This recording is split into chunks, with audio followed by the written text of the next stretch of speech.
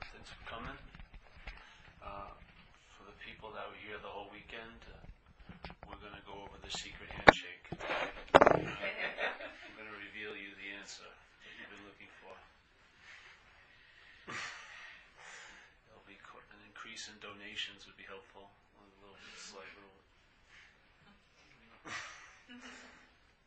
This will start the retreat from Paul. The retreat from Paul starts at 10 o'clock tonight.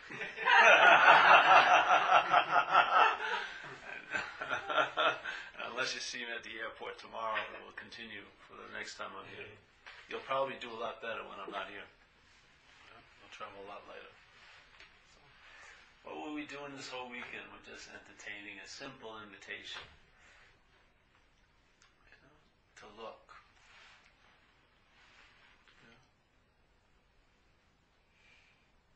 And then if you look, and then you entertain that you're not what's looking, that's the seeing. Yeah.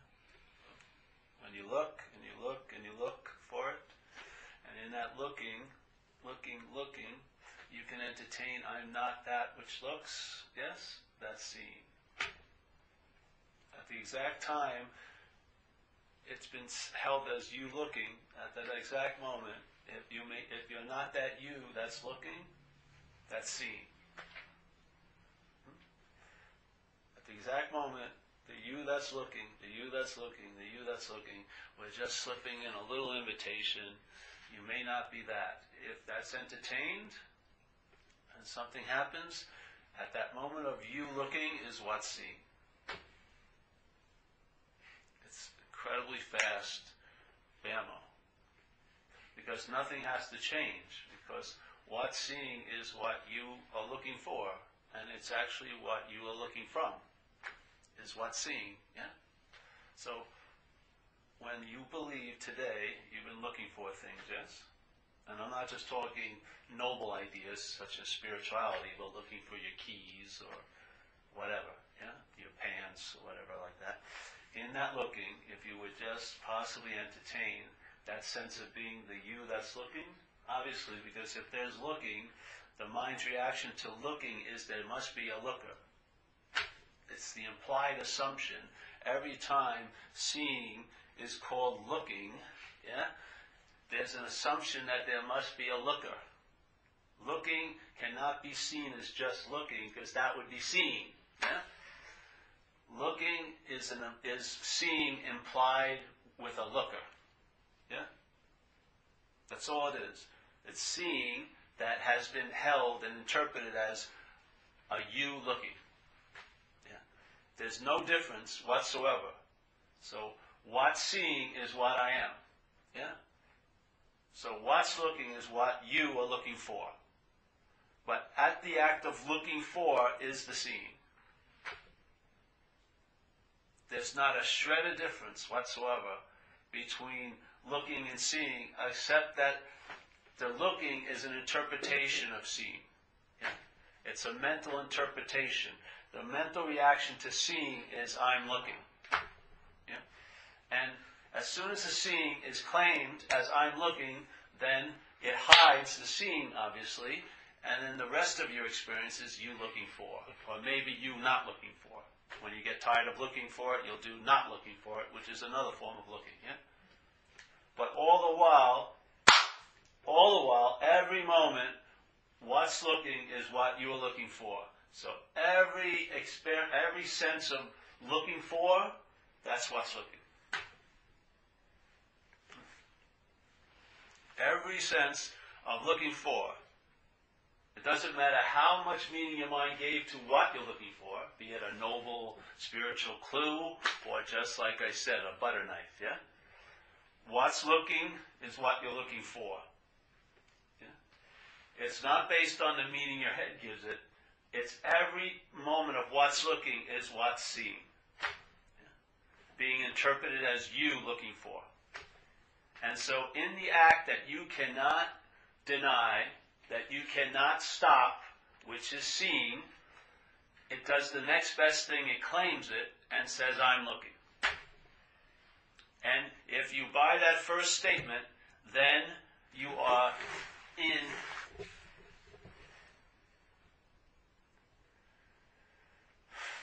if you buy that first statement, then looking for just geometrically progresses. More and more and more and more and more and more.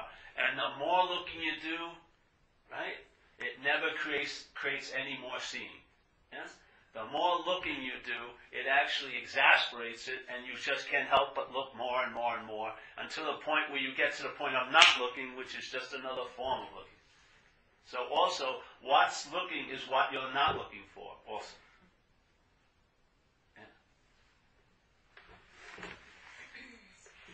So right this second, the invitation, before you sat down, the invitation was being offered. When you leave here, the invitation is being offered. Yes, this is hopefully an invitation because you're looking right now. You're looking at me thinking, who is this fucking guy or whatever? Who knows what you're doing in your head? I don't care really. But the seeing is happening. Yes?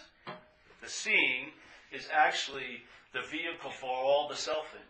Without the seeing, there would be no reaction by a mental process, which is the sense of being a self. Yeah? The only way the sense of the mental process has a life is by claiming life. So claiming life is the seeing, hearing, feeling, tasting, touching, yes? It's the conscious contact that happens during the day. The mental process claims it by saying, I'm the one who's seeing, hearing, feeling, tasting, touching. That becomes a form of looking called self-centeredness, and now it interprets life based on you. So it claims a life. It doesn't have one of its own, so it claims it. Yeah. So how does it claim it? It takes possession or ownership of consciousness. It says, I'm conscious. And therefore, as soon as it says, I'm conscious, defined by the rules of this split mind or dualistic interpretation, it either has an experience of being conscious or unconscious. And then that feeling of being conscious or unconscious is always based on what it did or didn't do. So you become God here. The mental process plays God. It does. I mean, does God tell you you're getting close to it, or do you tell you you're getting close to God? Does God inform you you're getting closer, Paul, or do you inform yourself, Paul, you're getting closer to God? I would say it's the latter, yeah. If God was saying you're getting closer to Him, I wouldn't believe that God. Because there's no way to get closer to what you're already at. Yeah? So if He starts whispering, you're getting closer to me, no, you're definitely going to have an experience of being far from it, sooner or later. Because it's inevitable. If there's a belief in closeness, there's a belief in farness. It's just like the same thing. If you believe you achieve something, you can believe you're going to lose it. Yeah? If something is based on you, it's not stable, is it? It's based on what you do or don't do. Yes? Is that peace? Peace is enough to be if it's based on circumstances, but if it's based on your condition, it's even less peaceful. Yeah? Because constantly there'll be a fear that something's going to happen to change that peace, isn't it? How could you enjoy peace of mind if you believe in time? It's impossible. Because your mind will entertain that maybe later I won't be having peace. So if you have the idea that I'm not having peace, or I may not have peace later, how are you going to enjoy the peace of mind now? Isn't that idea an agitation of the mind? If you're listening to it, yeah? That you may not have peace later? How could that not be an agitation of what you call the peace of mind? Peace of mind can only come out of time. It cannot be a time-based event because time has many, many possibilities. Anything can happen tomorrow. So the solution is so beautiful because in a quote-unquote in a way, it's fueling what you call the problem. All day, the selfing is brought to you by the seeing. But you're not seeing the selfing, you're seeing from it. Yeah? That's called ignorance. You're ignoring the fact of the conscious contact because your head has claimed being the one who's in conscious contact. How are you going to ever undo that?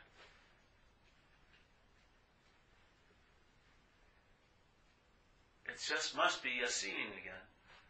where you finally, for me, it was an entertaining, I am not that which is looking, and therefore, what the fuck's happening? What happened is, there was an obviousness of just seeing. Yeah. And then the emphasis shifted from the you that was looking for to the seeing, which is the only thing that's going on. There's no you looking for anything. There's just seeing. Yeah? There's the seeing of this idea of a you looking for something.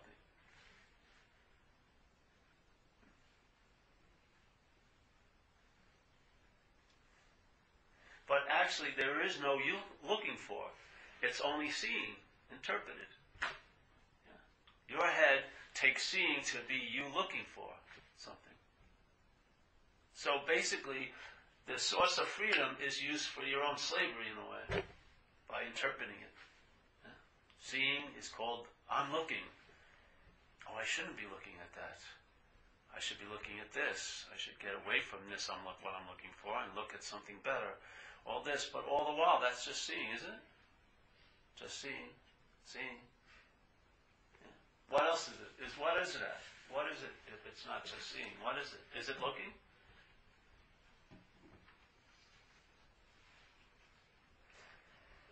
How could an interpretation have any lasting imprint on what's seeing?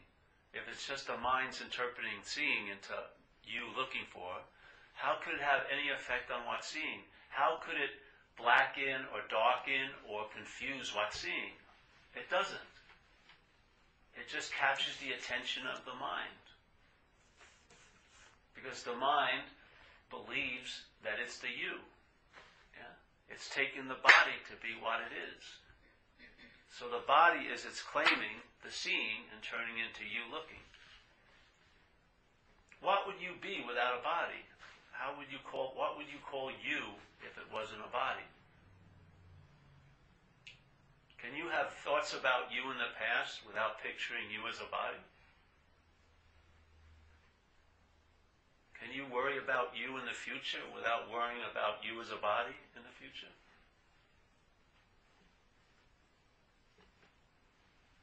Try it. Try to worry about you in the future. Here I go. All right, here I'm starting now. Starting to worry about me in the future.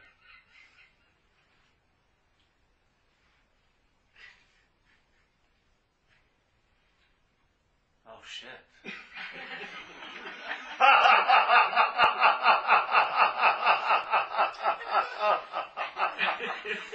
Shit, a lot of stuff could happen to me.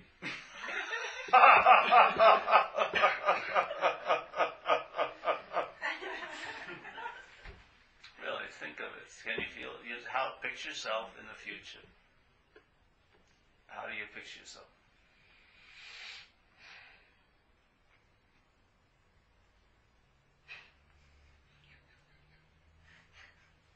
Go to the past. All right, picture yourself in the past. The only way the past could seem real is to you as a body, yeah? Obviously, it doesn't seem real if you're not a body, does it?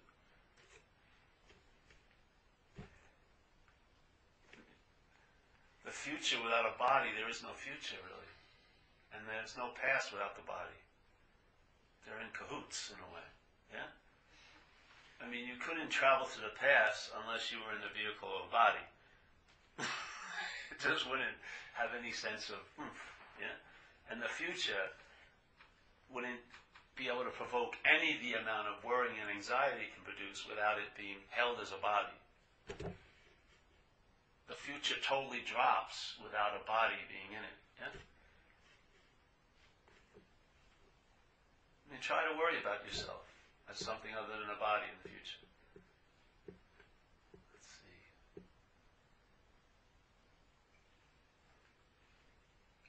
I think I was in Kensington Square today.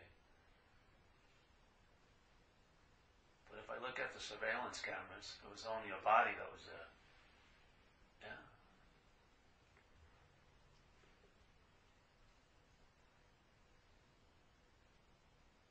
So all worry entails the body, yes?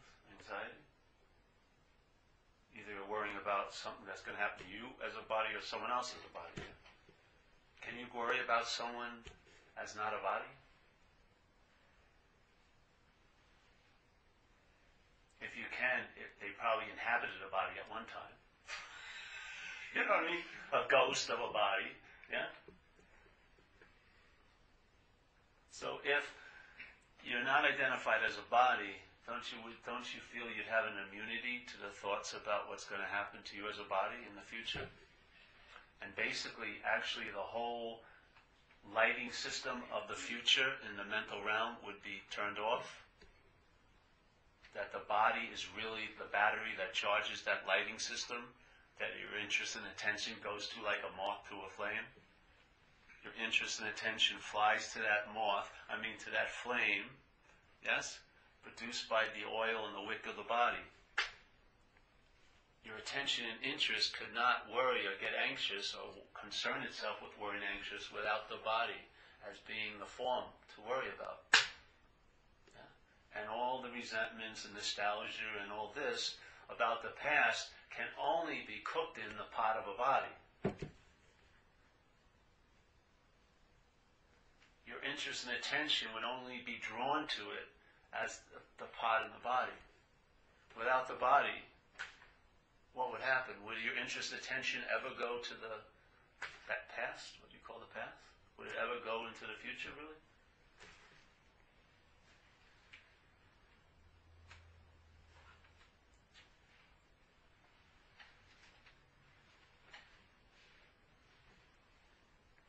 And only what can look? The body. Yeah?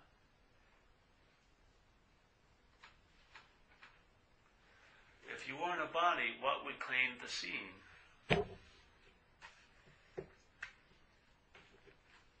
When you said, I've owned this river, this is the flagpole I put down in the river, what's the flagpole but a body?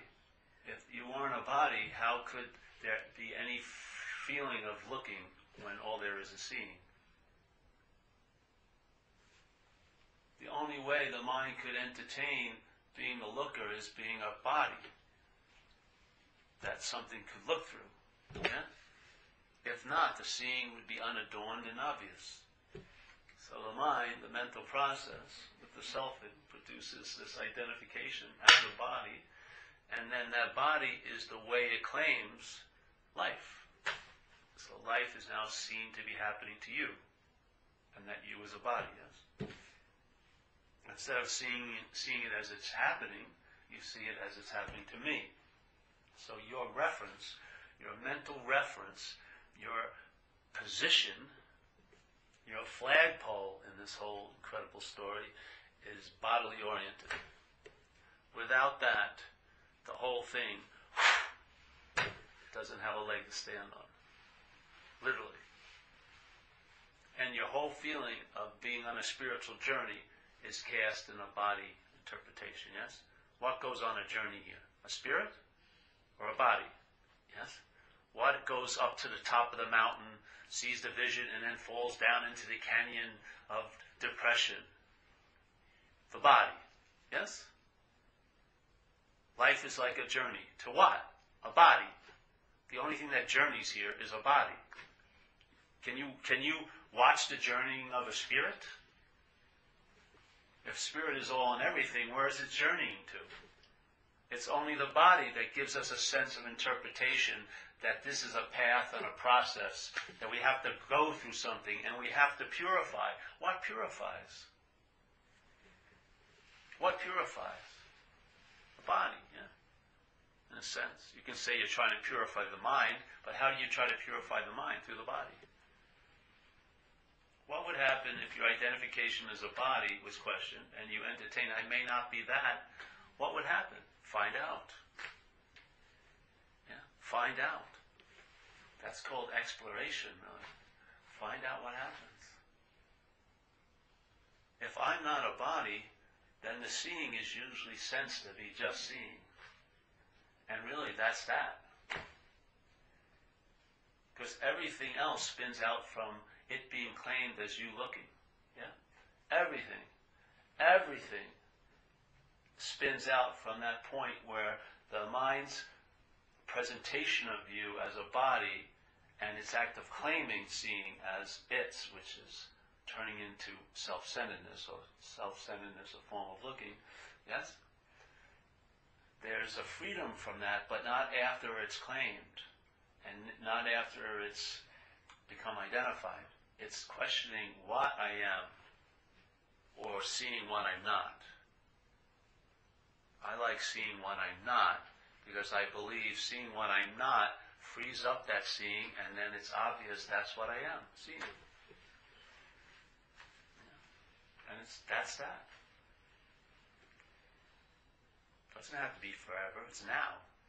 That's that, and that's that, and that's that, and that's that, and that's that, and that's that, and that's that. It's not like a one ever, forever ending that's that. It's that's that, and that's that, and that's that, and that's that, and that's that, and that's that.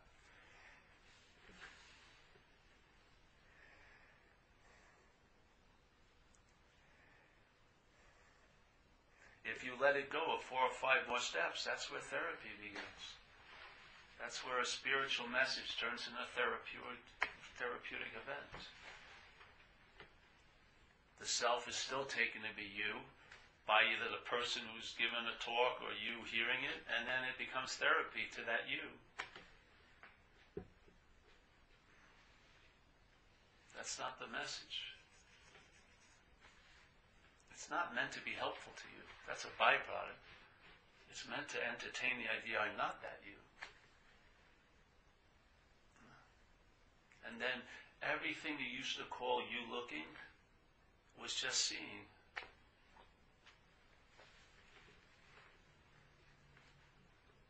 The interpretation of seeing could never claim seeing and turn it into looking. It can't. It's impossible. Yeah?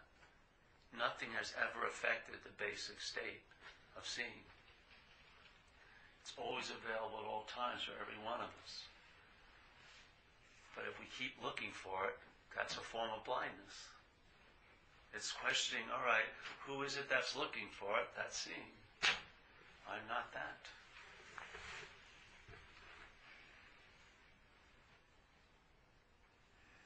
The mind that's identified as the body, yes, takes when you realize I'm not that, personally. When you're seeing that you're not the body, that's the freedom from that mind.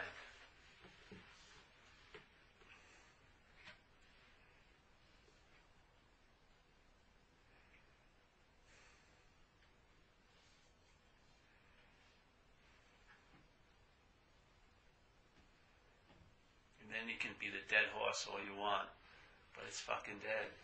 You get off it and ride another one.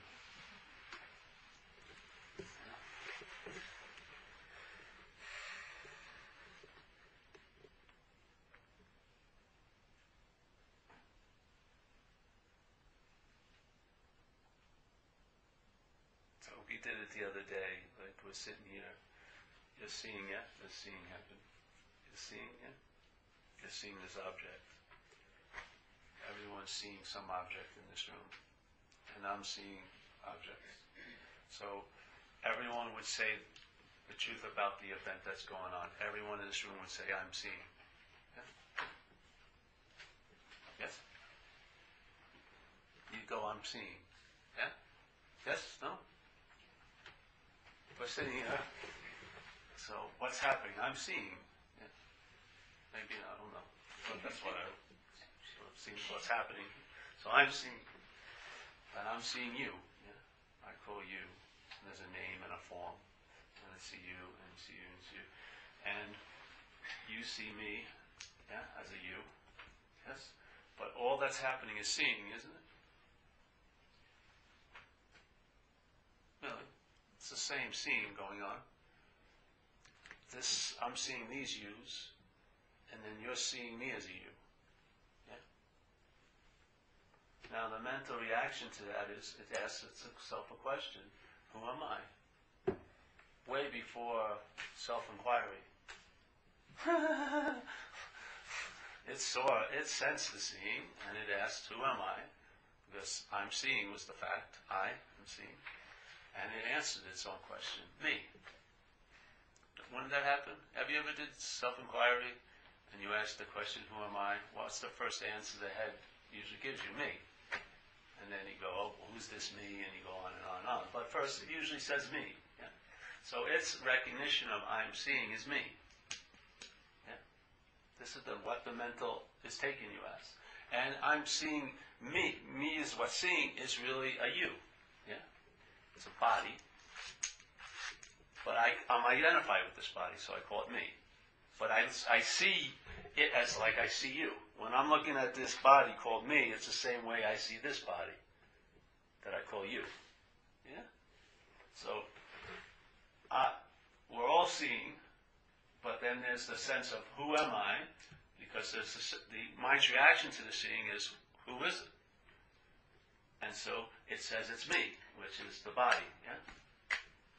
And all the thoughts you have in your mental process can only cast you as a body.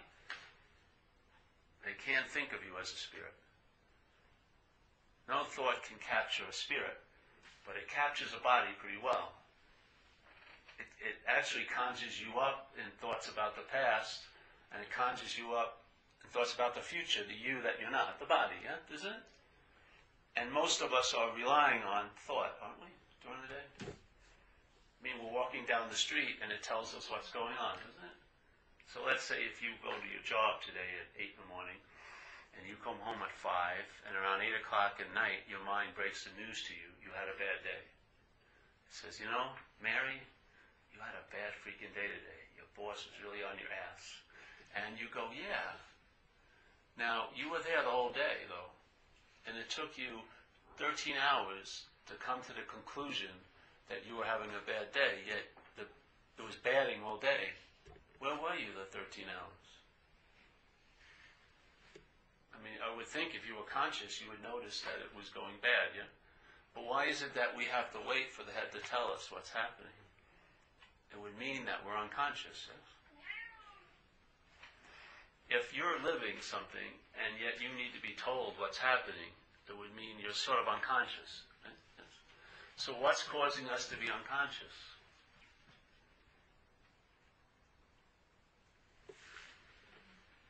If we're consciousness, what's seemingly causing us to be unconscious? Yeah. Something must be claiming consciousness as something it does. So you believe you can be more conscious by what you do and less conscious by what you do. So now consciousness, which is all there is, becomes a verb that you're doing. Yeah, incredible, isn't it? And seeing becomes looking. Hearing becomes I'm hearing this. Tasting becomes I'm tasting this. Smelling is I'm smelling this. Yes? Touching is I'm touching this. And the emphasis is on the I and the object it's touching. Yeah? But the feeling, the seeing, the hearing, the tasting goes really pretty unnoticed. Because that's the vehicle of awareness. Yeah?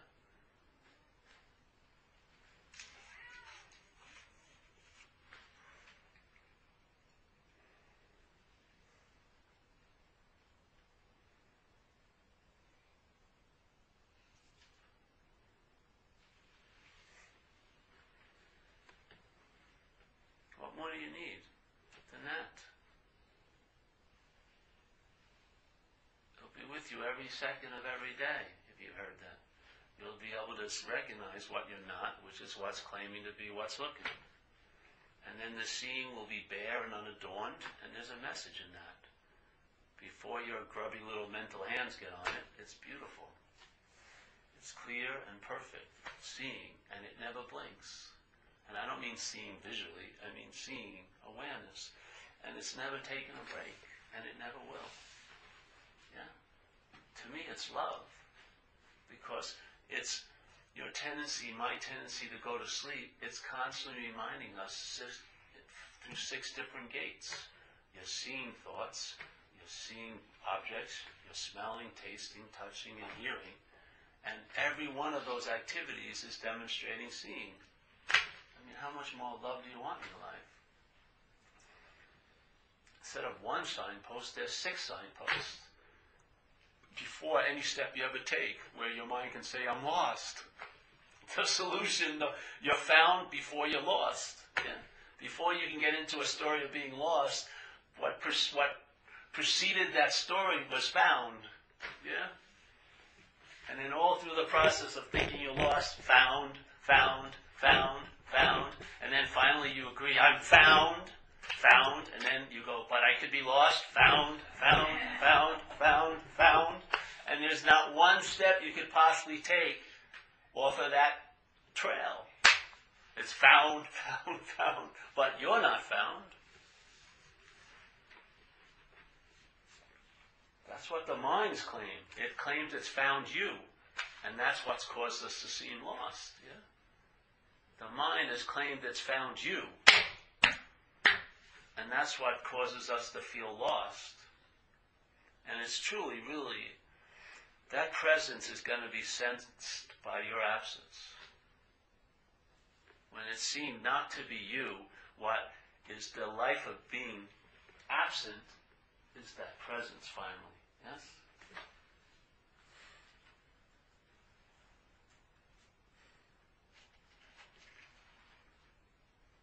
So I'm not that, then the sense of what I am floods through. Yeah? And that sense of what I am is more convincing than any freaking retreat or any scripture or any darshan or anything else. Because it's like an unspoken yes. Not that you recognize in someone else, but it echoes where you are. Yeah? And it's not brought to you by any outside source. It echoes where you are as you. And it's sort of indisputable.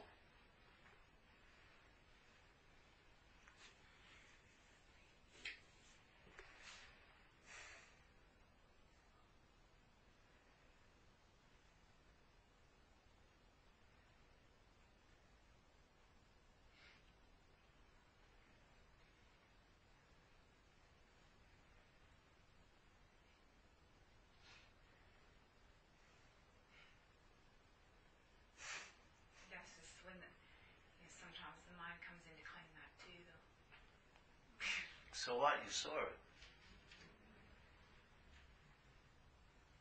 The claiming can't happen when you see it. It only happens after you see it. I mean, before you see it. Then it claims it. And then when you think you saw it, that's a form of looking. Yeah? You saw it, so it can't claim it. If you see the act of claiming, it stops the little thief in its tracks. Yes? If you do. What? If you do. If you see. If you catch. Well, the thing is, thank God it's not the you that it's dependent on. It's in the nature of seeing itself, which it always catches the thief. The seeing always sees the thief. It's the you. The you is in cahoots with the thief. Yeah, the you is what opened up the back door and let him in. Oh, someone stole something of value of mine. Don't you feel it? That seeing precedes everything else. Yes. Yes. So.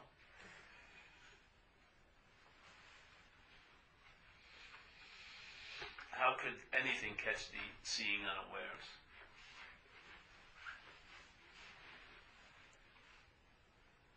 The mind always reacts afterwards. And by claiming it as being the one who's conscious, it causes us to be unconscious to the fact that it always rises after the seeing. Yes? It takes time for a mental process to occur. Seeing is timeless, yes? There's no requirements on seeing. But a mental process of the brain takes time.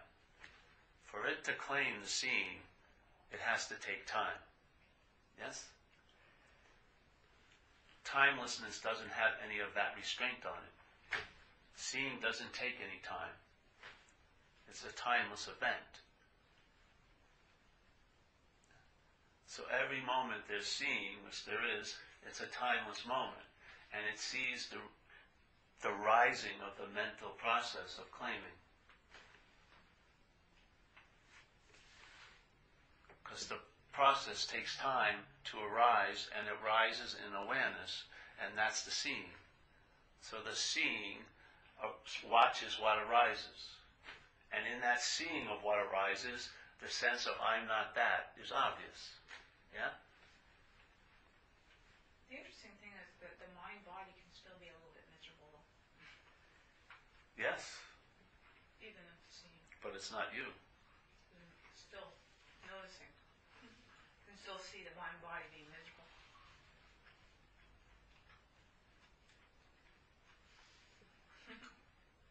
Yeah. You see it, whatever arises, you have to see. Yeah. Yeah. Wait till you get older. I think sometimes. You'll have so many stimulations going on, then you'll realize why you wanted to be unconscious. The body experience is like a never-ending kaleidoscope of different stimuli.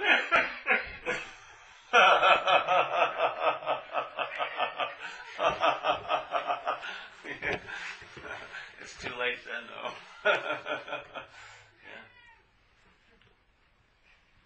But seeing something is so much different than being it. Yes? Being miserable, ooh. Being miserable has a lot of voiceover, doesn't it? A lot of story around why you should or shouldn't be miserable. It's such an incredible activity of mind, yeah?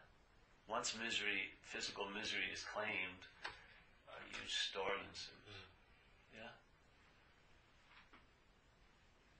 And it takes time to write that story.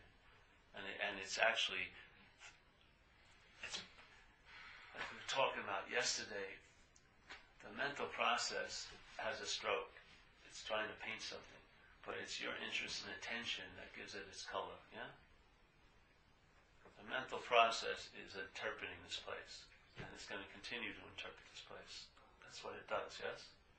Yeah. It reacts to life and it says, I'm it, and it tells us about it. But the color is our intention, our attention and interest. Nice way of putting it, because I'm a painter. Yes.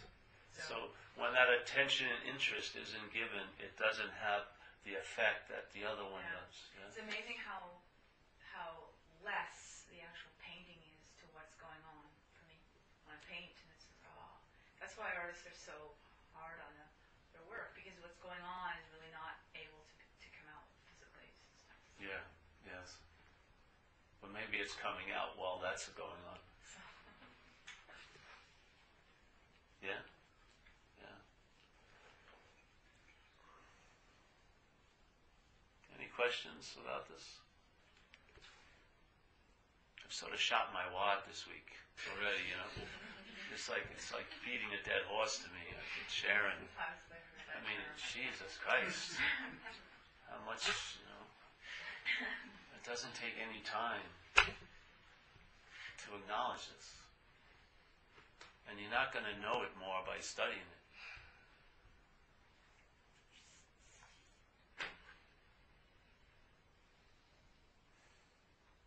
The only thing you can know is what you're not. You can't know it. It's impossible to know it. You can intimate it, you can sense it, but you can't know it. And there's a certain point, to me, information about what I'm not just distills into one bit of information. I'm not that. Once that's delivered, there's no need to, you know, sort of like beating a dead horse, right? I got it. Yeah. And then the seeing is, the emphasis shifts to the seeing, not the looking, and that's that. Yeah? And a lot of times, most of us have free samples of that all day, but the stubbornness of the mind claiming it to be you, yeah, just keeps happening, doesn't it? So you're having let's say, a quote-unquote beautiful moment, but then the mind arises and says, I'm having a beautiful moment. Yeah? And if there's an interest and attention into that statement, the moment seems to change, doesn't it? Yeah. It's not a beautiful moment anymore. It's something that's been captured as a beautiful moment by you, but it's not a beautiful moment anymore. You see that, don't you? There's your immunity to it. Is it necessary, you think, for the mind to see it at some point? Or buy into it as well? No. So that there's some, no? No. If you're trying to wait for the mind to get convinced, it's unconvincing. It'll be convinced now and it'll be unconvinced a half hour later. You could have an incredible, miraculous event. You'd probably forget it in a couple hours. You might. It would have been so thoroughly convinced, like 45 minutes, and then it's not convinced anymore. So the mind's continually going to be judging this. Check it out. It has to. It's split mind. It's able to be convinced and unconvinced. It can't be convinced without a second. You know, it has to be convinced and unconvinced. Because I think that's something that maybe some of us would wait for, is for it to stop being questioned. That's right. Yes. And in a sense, when that's happening, you're waiting as it. Yeah. That's why it's not happening, seemingly, because you're waiting for what it's never going to happen to. I think sometimes well, when is it ever going to not be questioned? You know, like, but that's bullshit, right?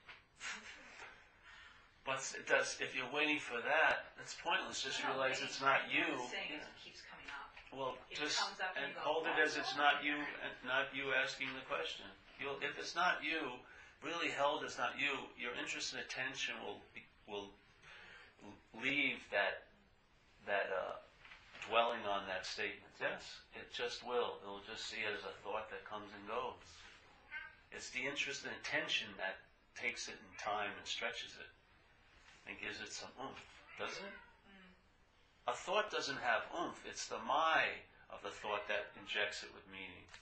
So your head injects that with meaning and gives it a I don't ask life. the question unless there's some misery. So misery seems to be a denier of what that is, yeah? Yeah, physical or emotional misery, then you kind of look and go, yeah, it's not me. Right? But if it's all positive, there's no question, there's nothing questioning anything.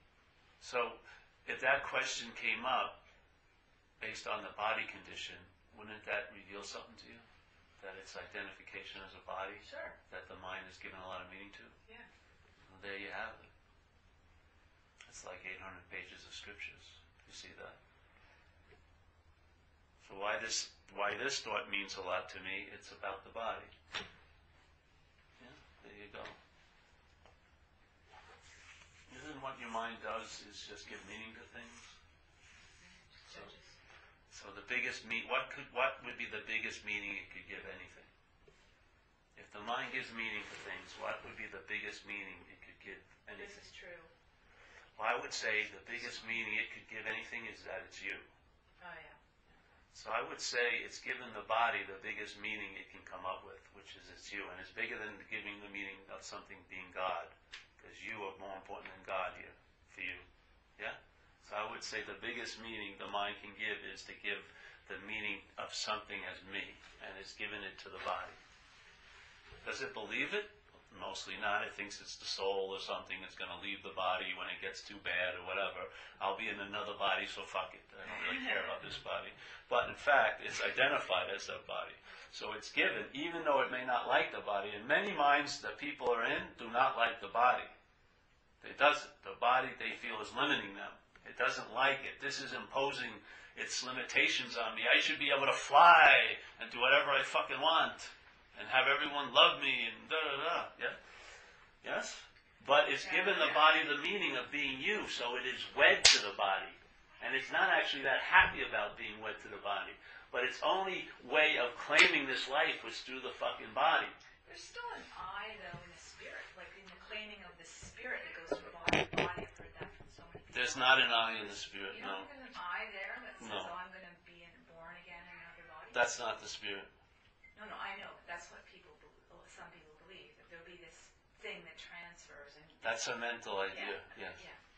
The same thing as the body. It's the mind again, but the mind, I bet you, I'm telling you, the mind's probably not happy with its situation in the body, but it's its way of claiming the life. Yeah? So it had to identify with this. Yeah? And therefore, one of the ways it gets away from its being limited is to say, I'm going to be in another life. I'm going to go off and into another life. Yes? Like there's something there. Like it's a soul. Yes. Yeah. But its identification as a body is how it claims the life, but it's really not happy being a body. Have you noticed? Have you ever done a lot of drugs in your life? Yeah. Have you ever done like taking one hit of acid and then your mind says, let's take 6 more hits of acid? No, I've never done that. Which could have put your body to a life and death situation, but it doesn't really seem to care about the body condition, does it? Yeah? But it uses the body all the time as the identification. Yeah. The only way it could claim seeing is that something's looking, and that something is going to be cast as the body. Yes? The only way it could claim the seeing as what it's doing is by the body in this little situation, right? Yeah? So the identification as the body is the biggest meaning the mind can give anything. It's given the body the meaning of being you. Yeah? And if you see that as not you, it frees you from the mind. Yes? The mind stops looking and it starts reflecting its true nature, which is seeing. Yeah. I'm dominating this conversation. Sorry, guys. But is there also, I'm trying to get to, people who believe there's this... But why are we what are we inside the looking body? for here tonight? You're Yes. saying this just the spirit. I also think there's this attachment to something that can move outside the body and be in this body or another body. It's a singular, separate thing. Which doesn't I don't desire. believe that. No, I don't believe it either. I just thought you said you believe it. No, Oh. I think that people do believe that. Oh, well, who are those people? Well, Does we were anyone talking- believe that here? Then we're having a conversation about some people who aren't even here. Well, I hope your answer helps them, and you get to them. When we get... Redundant. When we were talking about attaching to the body, and I was saying there is also things that people that would interpret that this thing that's them is not attached to the body, but still a separate thing. I know, that's mine. Have you ever died in this life? I've had the opportunity to die a couple times. No. Well, my distinct sense of it is when you die, that voice in your head that's claiming it's a soul or something is just the voice box of this body. When the body dies, it dies. And most of us have been on a time delay living, an interpretation, and when you die, you're going to miss the death because you'll be waiting for your head to tell you what happened. And it's going to be dead. So that moment you die, you're unconscious, you're waiting for the head to say, hey, what happened, head? Oh, you just died. You're never going to hear that. And there's no one going to be there to hear it. Yeah, And that's not going anywhere. The voice box doesn't have wings and flies away and finds another body to adhere to. It's of the brain and body.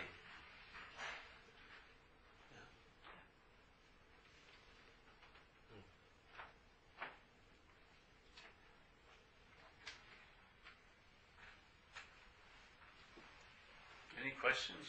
No?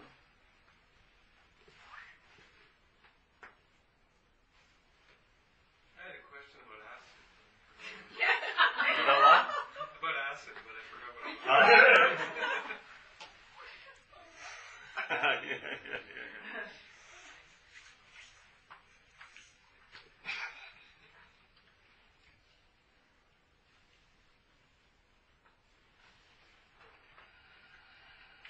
You could just go off and on it, but it's very direct and clear. What's looking right now is what's seen. Yeah. And if there can be a pause, and that pause, that mental pause surrounds the seeing instead of thoughts and claiming, there would be a sense, and that pause would be the mind's reflection of seeing, yeah? But usually the seeing is immediately claimed and turned into I'm looking, yeah? But if there's a pause around that event of just seeing, what rings through that pause is the seeing, yeah? If the pause isn't felt and the seeing is claimed by the mind, then it becomes you looking very quickly. And then that has a linear projection, yes?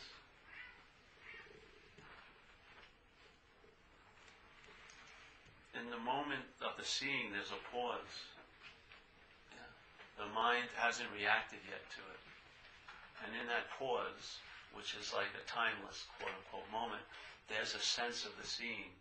That sense of the seeing can have a huge effect on you. Yeah, peaceful. Peaceful as an effect, but some download also. And then that pause, even though it seems not to be long, is infinite, really. Yes? So, if that pause is honored, if you've ever had a sample of it, and the emphasis starts shifting to that, that moment of seeing is almost freezed. Yeah? Where there's a lot of quote-unquote time around it, that pause. It's not time, but your attention and interest. Yes? And then that interest and attention doesn't forget that. In all of the day that it's spending meeting things, attending to things, and being interested in things, it has a sense of from where it comes. Yeah? And every moment in that act of seeing is a pause. There's a pause around seeing. That pause, you want to call it silence, whatever, that pause, if noted by your head, when it reflects that instead of you and all the other objects, yes, and this freaking world, when it reflects that, that's like seeing its original face in Zen, which is no face at all. It's like the attention, instead of being addicted to outside, actually sees where it comes from. And it tends to, no matter how it's spent that day, it brings that flavor of what it is to the act of seeing. So while you're seeing all day, it reaffirms what's seeing. Yes? It doesn't matter if you're looking at clothes at freaking Westminster or you're looking at an icon from a Greek church. The seeing itself is impregnated with that pause of recognition. So now seeing all the day that you're looking for and not looking for is impregnated with that information of seeing. And it has a huge impact here. And that impact isn't on time, so it doesn't erode. It doesn't have to be maintained. It doesn't have to be practiced. It doesn't have to be pumped up. It doesn't have to get an Excel super turbocharged this or that. It's timeless, so there's no erosion in it. Yes? The impact is the impact. It doesn't lessen or doesn't increase. It's just what's so. And it has a huge influence on you and I running around here. Because while you're running around here, what everything's going on, this and that, there is that stillness. There is that pause. There is that pause, yes, that captures the seeing, and then that pause is captured by the seeing. Yeah.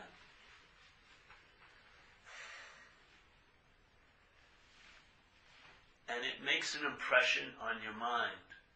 Yes? And when the mind has an impression, this life is an expression of that. Yes?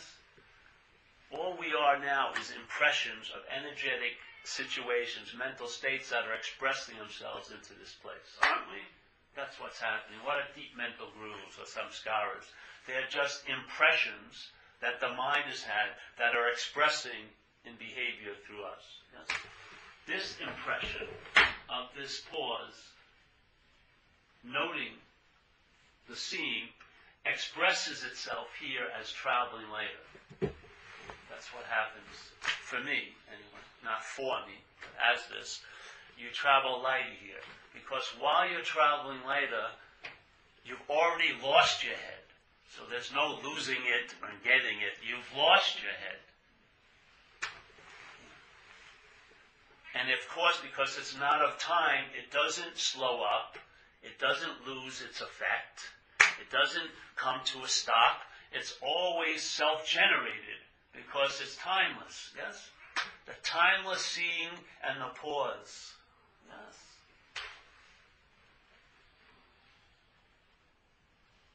What do you feel here at a meeting that's halfway decent?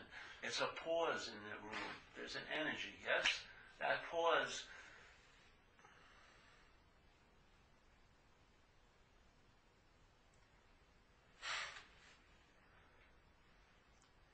seeing could talk here, that would be its voice, that pause. That's its talking here. That's its like calling us. That's it. Hey, Joe! You know? Pay attention! Whatever. Yeah. So all the time, the attention seems to be spent. It's never lost now. Because it's of its source. Yes? So you don't have to be, I can't be doing this, I can't be looking at this. Whatever's in front of you is there's the seeing of it. Yes? And there's no reservoir of seeing ever gets exhausted.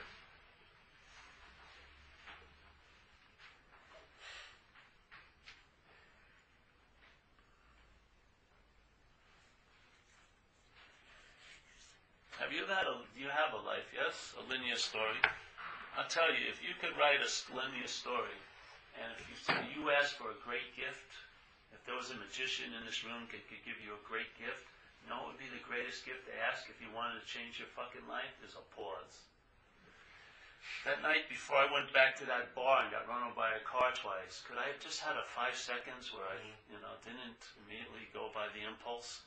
The whole life would have looked different. The whole life would have looked different with a 5-second pause in it. Yes? The time when I had those 5 extra thoughts, I said, I should kill this motherfucker. And then I shot the person, now I'm in jail for the rest of my life. If I would have had a pause there, that would never have happened. Yes? What about the pause prior to all this place? Can you imagine the effect it would have on this place? That pause that's constantly prior to it, that's timeless? It's called being free here. Yeah. No matter how it looks, no matter what condition you're in or circumstances. One of the most freest persons I ever saw was someone who had bone cancer in Perth, Australia, because they were awake. They were in that pause in the scene. If I would have had any choice to see anyone there, it would have been her, because it was such a beautiful state to watch. Someone who was dying in that pause. Yeah.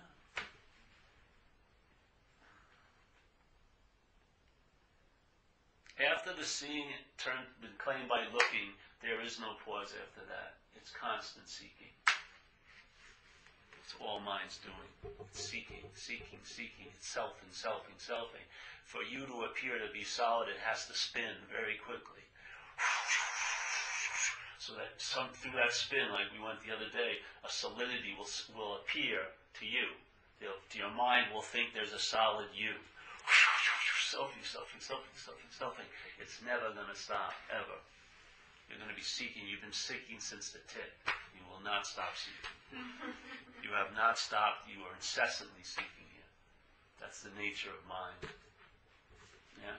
The next pause it's going to meet is death. Really. Can you imagine living from a pause now? Living as if you're dead, in a sense. That's true life. Living as if you're fucking dead, finally, is really living. Like all these people pointed out, St. Francis, die to the self and you'll be reborn, yes? It's in self-forgetting that you're reborn. Get it. What the fuck? How am I remembering self? Through the daily narrative all day. Through having faith in thoughts. How does self get brought to you? By thought, and thought alone. There's nothing called self that something can pick it up and bring it to you. Oh, here's your self. I found it outside. Yeah. No, it's presented to you by thought. Yes? It's called selfing. And selfing is a verb, and it's an incessant verb, but there's pauses all around it. But you can't pause as a self. Yes? No.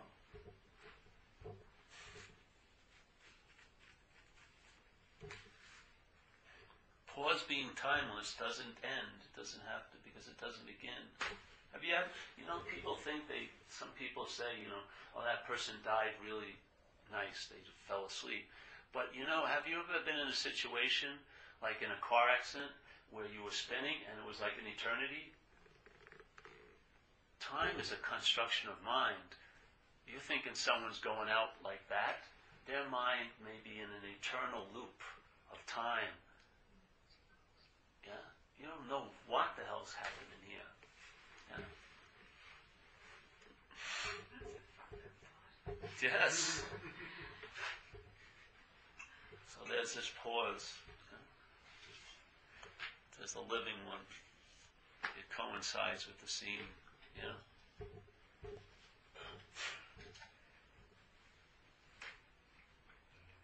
You're looking for it. Have you found it? No. It can't be found in time, and it can't be found as you. Can you go through this set of notions?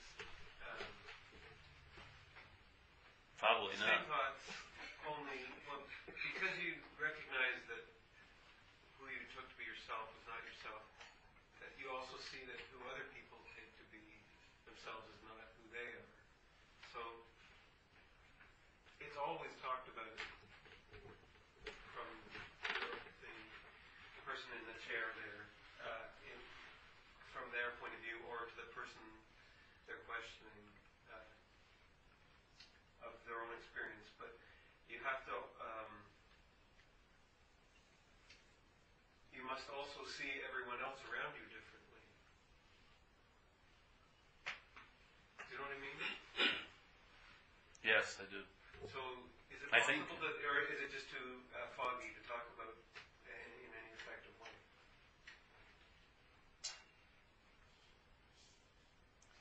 That you see someone and then you see the appearance also?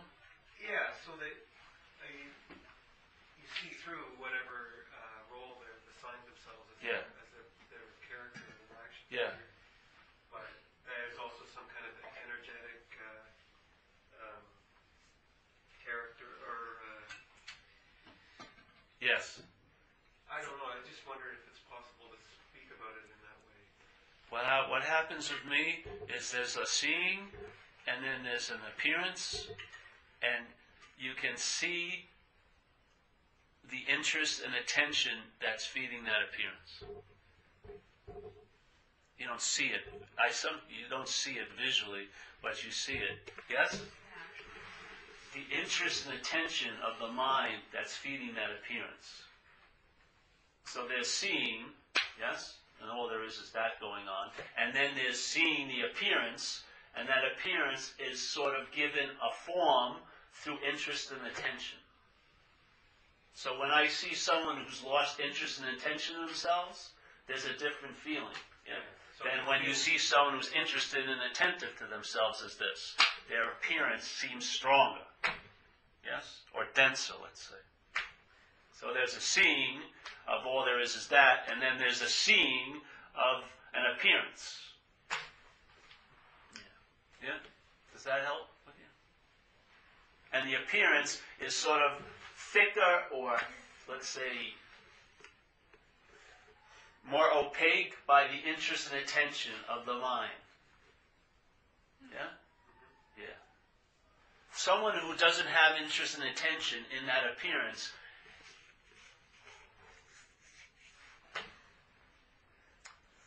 it's different. It's just different, yes? Yeah. More alive. Yeah, yeah. But you see appearances, and you see that all there is seeing, and yet seeing sees appearances here too. Yeah. So you're seeing this, and I see this is also seen as the interest and attention around this. Yeah. There's a lot of interest and attention. It's like almost energy, and you can get a sense of that when you're seeing somebody. Yeah.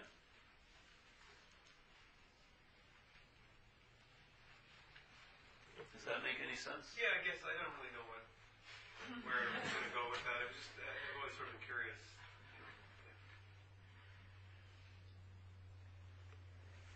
You know, so many people are wrapped up in life dramas that you can just see right through, and then you can decide what level you want to relate to them. I Yeah, really yeah, know where it's- yeah, yeah. They're like it's just a more opaqueness or less opaqueness, more transparent or less transparent. Yeah. But you can see people and you realize, someone's house is on fire. You're not going to talk to them about this. You're going to just tell them where a pail of water is. Yeah, it becomes obvious. You're not going to go, oh, by the way, you're not really burning. If they believe they're burning, that's their experience. So here's a pail of water is more hopeful than the human philosophy that they're not burning. You know what I mean? Yeah, those are obvious things. But I mean, you can see, whatever. I mean, I did a lot of talks with ill people, which are alcoholics and addicts, yeah? So some nights we'd be doing a talk, and then I could sense something going on, and then suddenly they'd be asking, people wanted to ask questions, and I knew not to pick this one person, but I picked them anyway. And then something would happen, and it would almost be like this, maybe I shouldn't record this. It's getting a little too shamanistic.